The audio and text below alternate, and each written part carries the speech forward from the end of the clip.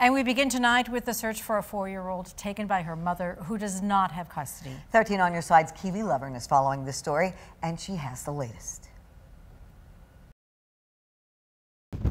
The sheriff's office is calling this a parental kidnapping, and it all happened last night at this Walmart on Alpine Avenue. Here's what we know right now.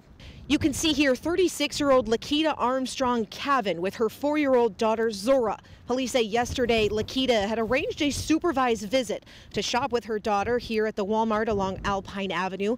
Just after 7:30, Laquita reportedly left the store with Zora in a vehicle and has not been heard from since. Now, police do say there were no threats made, and the vehicle she left in, they don't know the make or model at this time, and that's really why there hasn't been an Amber Alert. There's a reason why those rights had temporarily been suspended, and for that reason alone, we would support that decision and try to bring the child back to the rightful custody of that person. And so, yeah, as of today, there are no known threats that the child is in any kind of danger. However, the situation as it is speaks to the need for law enforcement to get involved. Laquita is from Muskegon, and the undersheriff adds that they work with jurisdictions all over to make sure the mother and child can be located safely.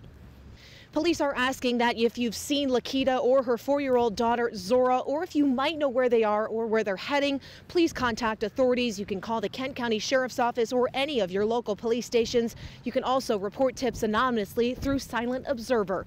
Reporting in Alpine Township, Kiwi Lovern, 13 on your side.